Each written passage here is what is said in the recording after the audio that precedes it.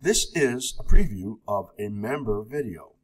Arvi does this every couple of weeks where he puts a whole bunch of stocks together and looks at short-term trade planning.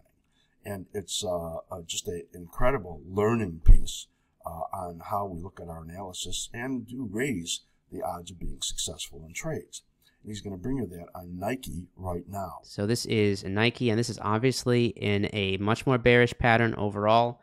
You can see we have lower cycle lows, lower cycle highs here, and this low formed a little bit early, so that's why we've added in this blue cycle here, which just basically indicates that the low formed just a few weeks earlier than what we were looking for.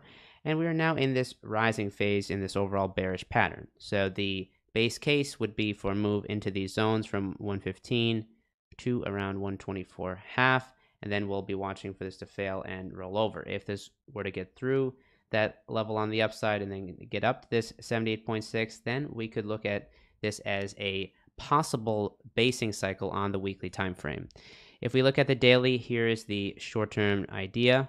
So what we're seeing here is just a mild upturn, and then looking at this as a higher low and a higher high that's likely forming versus that old high. So this is the draws that we're looking at right here.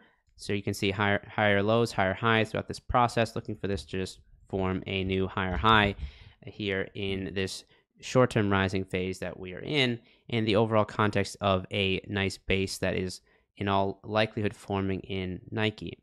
The levels are rising. They come in from around 111.35 to 109, and we don't want to see this below the minor 78.6 at the $107 level. Targeting a move to the short-term 78.6 at 118.26. If it gets through there, we have the prior cycle high at 123.82. So those are the levels on the upside and downside in Nike. And our next low is due on the daily time frame, 819 to 829.